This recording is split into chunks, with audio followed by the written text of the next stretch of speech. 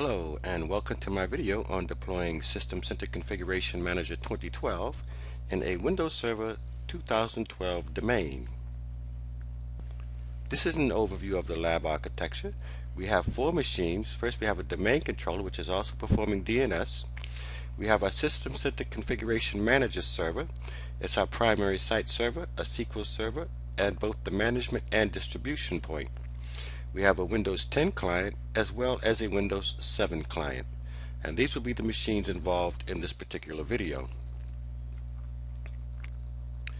In order to install System Center Configuration Manager, certain roles and features are necessary. So on our Configuration Manager server, we're going to install IIS, the .NET Framework 3.5 and 4.5, remote differential compression, request filtering, basic authentication, IP and domain restrictions, URL authorization, and Windows authentication. We will also need to install .NET Extensibility 3.5 and 4.5, ASP and ASP.NET 3.5 and 4.5, the IIS Management Console, IIS6 Management Compatibility, IIS6 Metabase Compatibility, IIS6 WMI Compatibility, IIS Management Scripts and Tools, and the Management Service. We are also going to create a System Management Container and delegate control. We're going to update the Active Directory schema, and optionally we can install WSUS. There are two main prerequisites to installing SCCM. You're going to need SQL Server. We're going to use SQL Server 2012 in this lab. We're going to install the updates.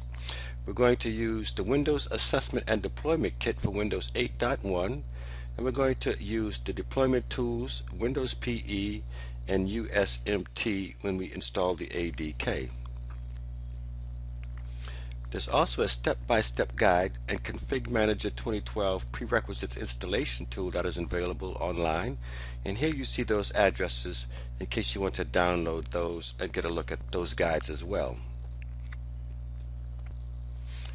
And now let's begin the installation of System Center Configuration Manager 2012. Here I am on the member server, serve.sccm.net, and this is where I will be installing System Center Configuration Manager. So I want to go to Server Manager to install the roles and features. So I select to add roles and features, select Next, select the server, Next. I scroll down, add the web server, add the features, select Next. As you can see, .NET Framework 4.5 is already installed. So I install .NET Framework 3.5, scroll down to Remote Differential Compression, select that, and Next. Next again. On this screen I will scroll down to Security. I will select Basic Authentication, IP and Domain Restrictions, URL Authorization, and Windows Authentication.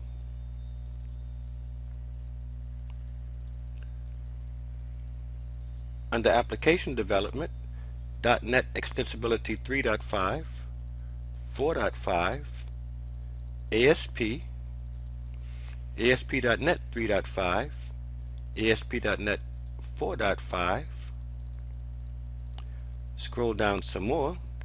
Under Management Tools, I want IIS6 Metabase Compatibility, IIS6 WMI Compatibility, IIS Management Scripts and Tools, and the Management Service.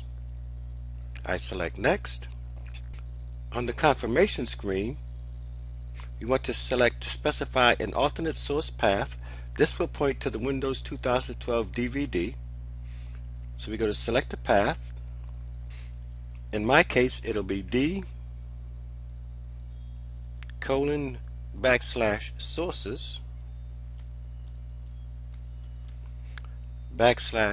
/SXS.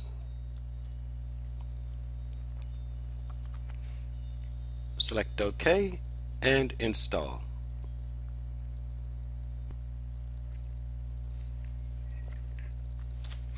Depending upon your particular environment, this may take more or less time, so I will halt the video here and pick it up again after the installation is finished. And here the installation has completed. We can select Close, and now I'm going to move over to the domain controller.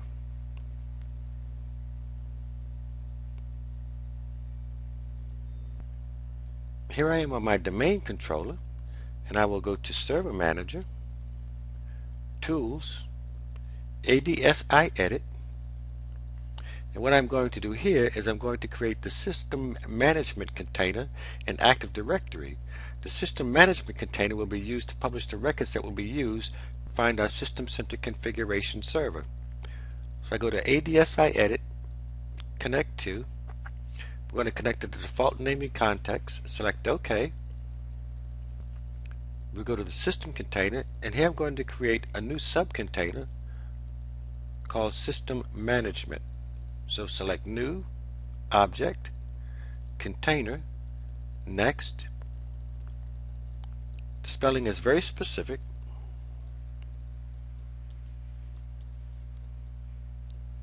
System Space Management.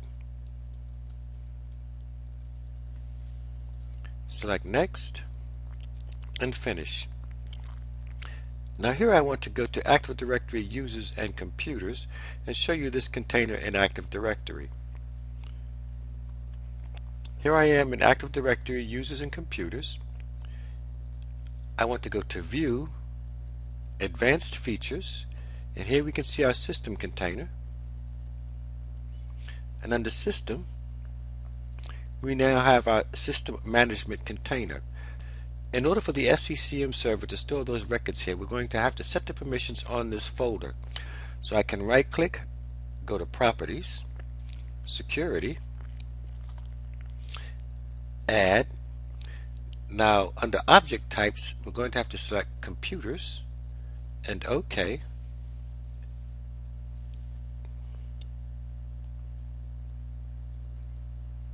Select our server, SCCM /serve$, give it full control.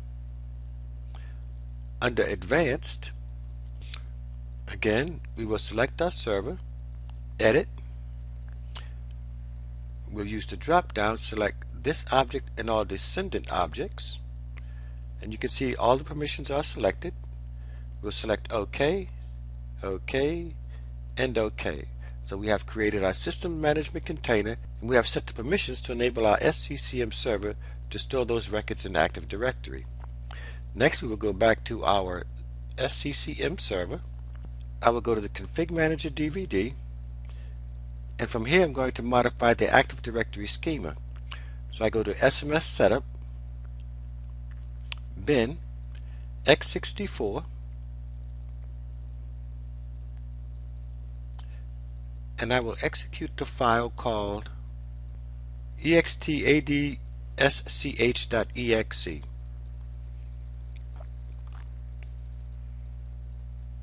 I simply click it and it runs. If I go to C, on the root of C, you will see extadsch.log. Once you open this file, you can verify that the Active Directory schema has been successfully extended.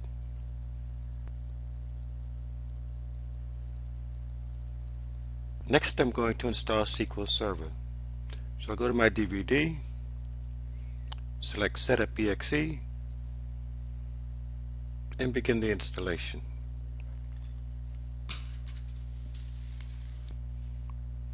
Installation, new SQL Server standalone installation.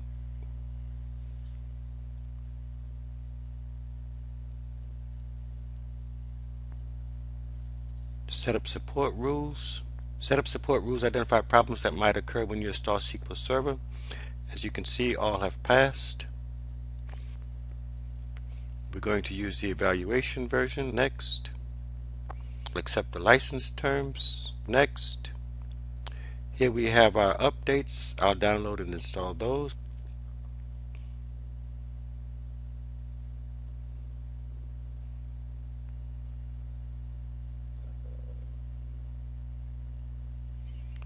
So the updates have been installed. Setup support rules of all passes and a firewall warning. SQL Server feature installation. We want database engine services, client tools connectivity, and management tools basic and complete. Setup is running rules to determine if the installation process will be blocked. Show details. Everything is passed. Next. The default instance. Next. Here we're going to set all startup types to automatic. We want to change the account name for the SQL Server Database Engine to the network service. So we'll select our drop down. We can browse. I'll type in network here.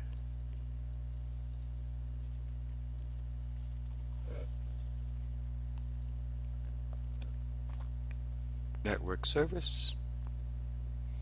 OK and OK.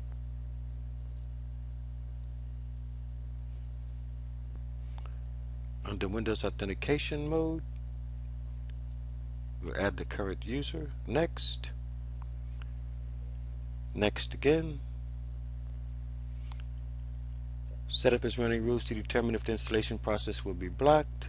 Show the details. Everything is passed. And install.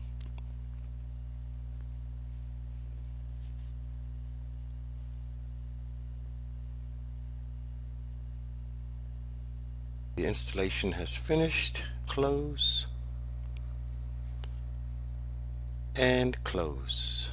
The final step will be to install the Windows Assessment and Deployment Kit. I have that located here on the desktop.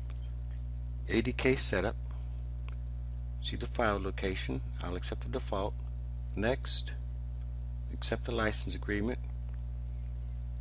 Deselect Act, Volume Activation, Performance Toolkit, and SQL Server Express. And we will just deploy the deployment tools, the pre-installation environment, and the user state migration tools. Install, and it will perform the installation. If you have not previously downloaded the ADK, Setup will go online and download those components.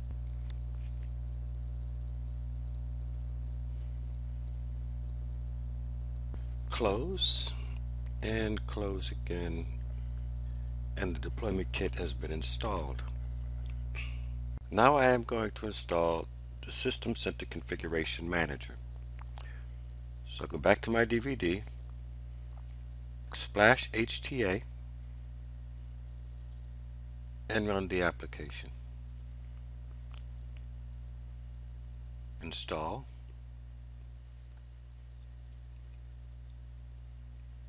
Click Next. Here I will install a Configuration Manager primary site. Next. This is going to be an evaluation edition. Accept the license terms. Accept all 3 license terms here. Certain language files are required for SCCM setup. If you have not downloaded them previously, you have the option to download them now. I have downloaded them already, so I will use this option to use previously downloaded files, and I'll browse to that location. So I have them on my desktop under SCCM download.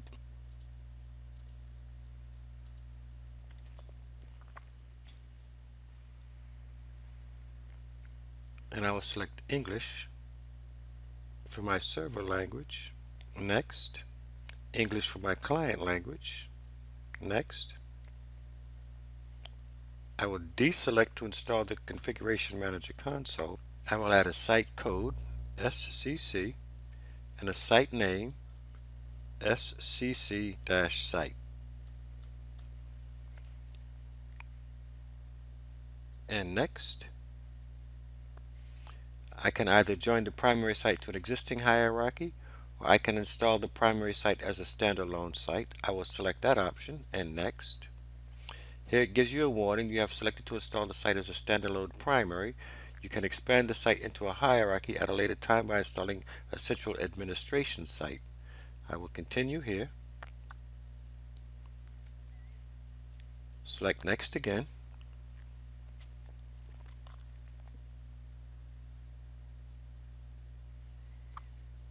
Accept the defaults.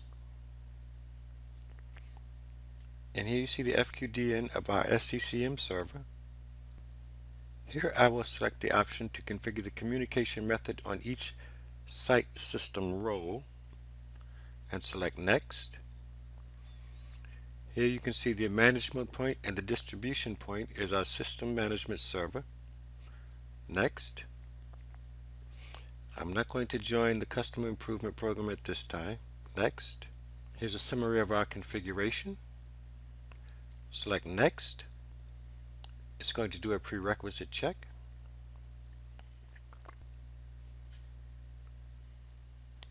And you'll notice we have a warning for configuration for SQL Server memory usage. In order to solve this issue, we're going to modify our SQL Server configuration. So I'll go to Start, SQL Server Management,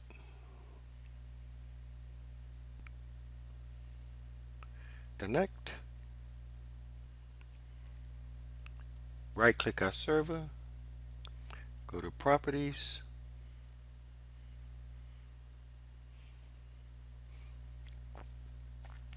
under Memory, we want to set the minimum and maximum to 4 gig.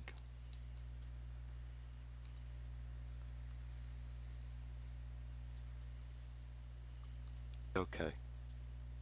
Close out here and rerun our check. Once the check has completed, I will begin the installation.